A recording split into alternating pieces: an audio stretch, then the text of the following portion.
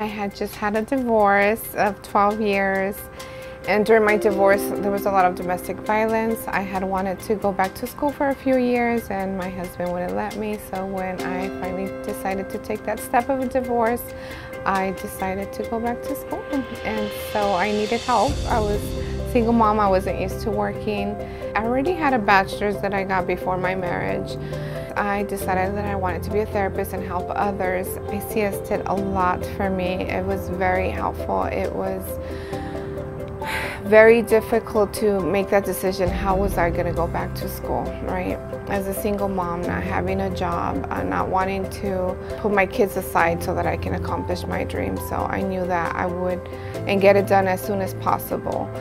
So I knew I was going to need help, help from my family. I was going to need help financially, and when I saw the opportunity for ICS to receive that financial help, I was very happy to know that there was someone who cared for moms that wanted to pursue a higher education. And it helped me to, for those things that are so necessary, like paying the electric bill and the water bill, just having those covered and not having to worry about it because of that paycheck I was receiving through them was very helpful. But also the meetings we had, the women I met there, dealing with the same struggles, being part of the community, and the organization definitely brought in a lot of information for us. They brought up a lot of other professionals to teach us, different things like time management and your money management, and so a lot of different services that I needed in order to become independent, because I was used to being so dependent on my ex-husband. And so how can I become a woman in this society, and be independent with 3 daughters?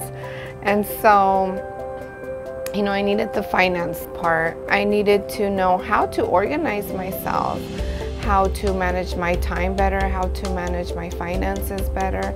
I needed that emotional support that I received through the organization, just meeting other women, having that bond because of the time we were spending together, and I knew I could call any of them at any time, as well as I think that they felt that they could call me as well at any time when we had a breakdown, when we felt like, I can't do this anymore, this is too much.